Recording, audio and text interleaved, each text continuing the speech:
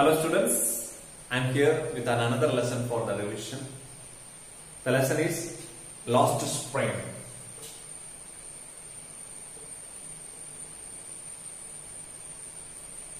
And you know the writer Anis Jan. Lost Spring, and the writer is Anis Jan. And this lesson, it has another title, that is Stories of Stolen Childhood. Stories of Stolen Childhood. We all know that what is the most memorable days in our life, that is our childhood. So here Anis Jan, who is just sharing some stories about few children's childhood. Okay. So let's see something about the writer Anis Jan. She is an author, journalist and a columnist for major newspapers in India and abroad. She was born in Hyderabad in 1944. 1944 in Hyderabad.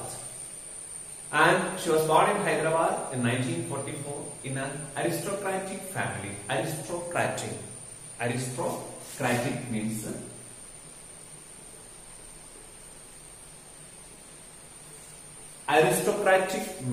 the highest class in certain societies or upper class family, because her father, who was the advisor of the Nawab, the last Nawab, that is why we may say there that she was born in an aristocratic family or upper class family. Her parents, both father and mother, they were famous writers, and her schooling and graduation were completed from her hometown. You know that which is the hometown, that is Hyderabad. And after that she went abroad for higher studies in US. There she completed her masters in sociology.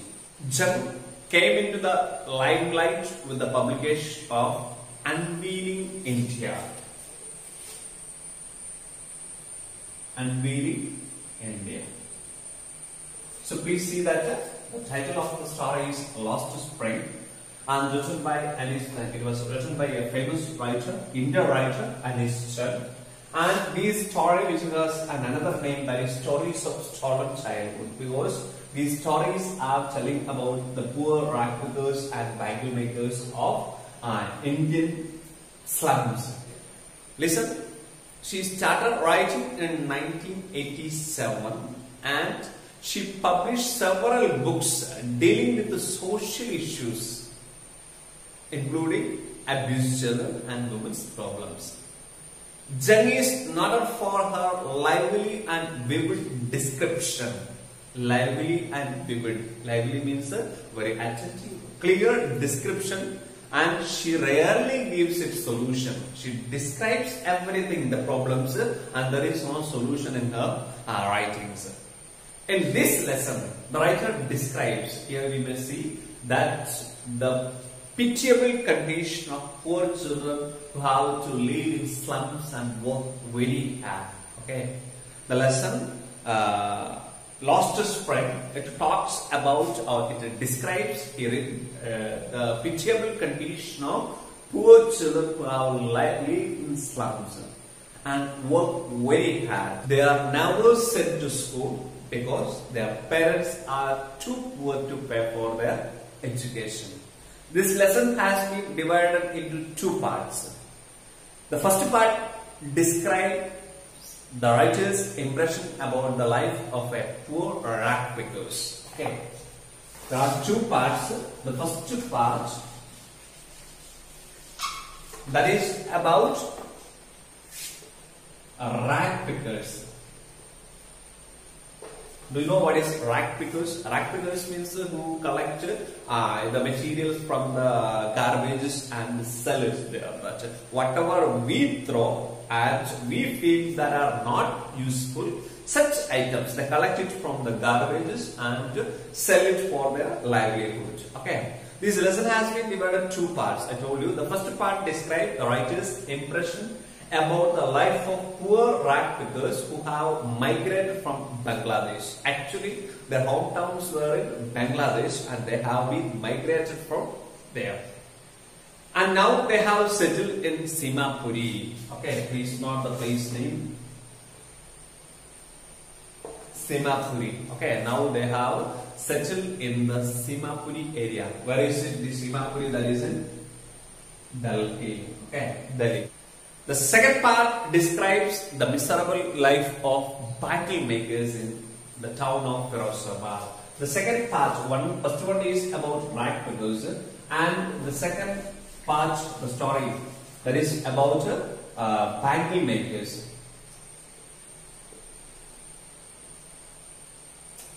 Bangle makers. The second part describes the miserable life of bangle makers in the town of Firozabad. This lesson starts with a question. Why do you do this? Let's start with a question. Why do you do this? It's a question. She asked to someone. Let's see there that to whom she asked this question.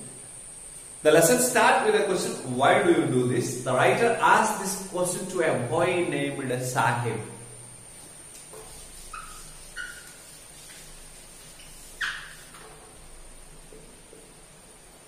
Boy named Sahib. The writer asked this question to a boy named Sahib Alam. Sorry. The writer asked this question to a boy named Sahib Alam. The writer sees that few boys searching gold in the garbage. That is why she asks that. Why do you do this?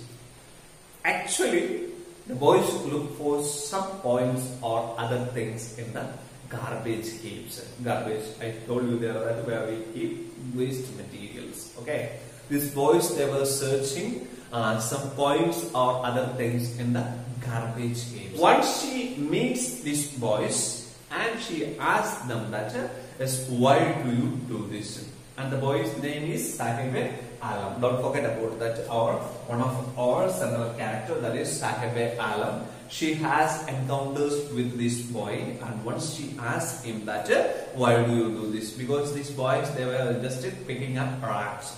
Okay, rag pickers. Many times the writer talks to the boy named Sahib Alam. And she comes to know that these people have migrated from Bangladesh. The fields and farms were swept away by storm. They had nothing to eat, so they come to the big city and started living there. Even now, Sahib does not have any memory about his hometown and home also. As we see in the beginning of the paragraph, she asks a question that, why do you do this? And he replies there that he has nothing to do other than searching in this garbage. Then the writer tells Sahib that he should go to school. Here, writer tells Sahib that he must go to school. And he replies there is no school in his neighborhood. I want to go to school, but there is no school in this neighborhood. And this, the writer says half jokingly, if I start a school, will you come? If I start a school, will you come? And he promises that he will surely attend the class. And do you know that was just half jokingly she says that, ask him there that. And the writer has to feel ashamed when a few days later Sahib asked her, is your school ready? She forgot about that. But this boy, he does not. That is why after a few days when he meets her, what happened? He asked her that, is your school ready? If your school ready? In fact, the writer had never managed. After the regular encounters with these boys, the writer has known Sahib for a few months. When she asked him his name, he replies as if he is making an announcement. That his name is Sahib Alam. I told you, his name is Sahib Alam. The writer thinks that the boy does not know the meaning of his name.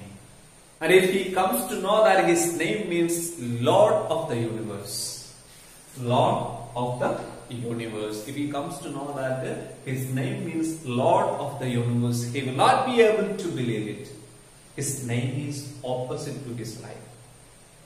His name is Sahib-e-Alam. It means Lord of the universe, and his life is rag picking. His profession is rag picking. So his name is opposite to his life. He goes around the streets with a group of friends, and other feels as it is like an army of boys who does not wear any footwear. If she feels that it is like an army of boys. They appear in the morning like the morning birds and disappear at noon. The writer can recognize all of them as she has been seeing them for the past few months. The writer asked one of them that why is he not wearing any footwear. The boy simply replies that his mother does not get them down from the shelf. That is the reason.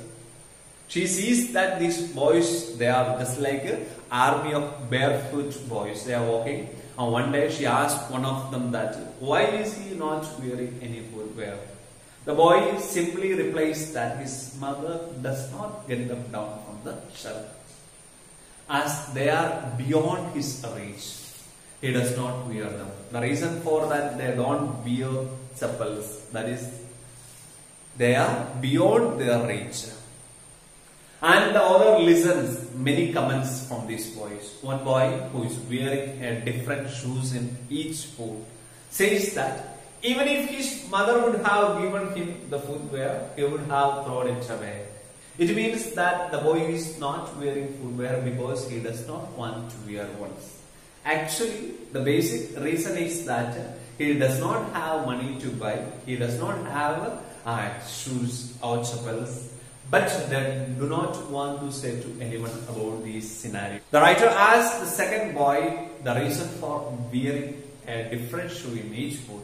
He does not reply, and he shuffles his feet as he tries to hide the shoes. A third boy speaks that he is eager to get a pair of shoes, as he has never owned one all his life. He is eager to get a pair of shoes. Listen there, how pitiable is their condition. Because they don't have shoes, they don't have chappals, they walk barefoot. Can you imagine that you are walking barefoot more than 1 hour or 2 hours or 10 kilometers? These boys that their entire life, they are in their entire childhood, they are wearing, they are not wearing chappals. They are not wearing shoes. That is a dream for them. The writer takes the example of shoes to highlight the condition of these boys. The writer takes the examples of shoes to highlight the condition of these boys. They search the garbage dumps, looking for such precious things. She further tells us that as she travels across the country, she has seen many children walking barefoot in the cities. She has seen many children walking barefoot. The reason that they wear barefoot not due to lack of money to buy barefoot, but being barefoot is a tradition for them. Actually, the reason that they wear barefoot not due to lack of money to buy footwear, but being barefoot is a tradition for them. The writer wonders and concludes that the reason of it being a tradition is mere excuse to hide the fact. It is actually not that that is their tradition. The basic thing is that they don't have enough money to buy. They try to hide these things that are telling that is their tradition, that is why they don't want to wear. The basic thing is the fact they are so poor that they cannot afford footwear. The real fact that is they are very poor and that is why they cannot afford footwear. The writer talks to Sahib, a rag picker whose name means the roller of earth. He loses the spark of childhood and roams barefooted with his friends. Loses the spark of childhood. If you don't have any aim or if you don't have any hope to live, then you may lose the spark of childhood. Here also the same thing happened. The writer talks to Sahib, a rag picker whose name means the roller of earth. He loses the spark of childhood and roams barefoot with his friends. I stop here. We will study the remaining part of the story in the next class. And I request you all that please listen the video or watch the video again and again and do the revision properly.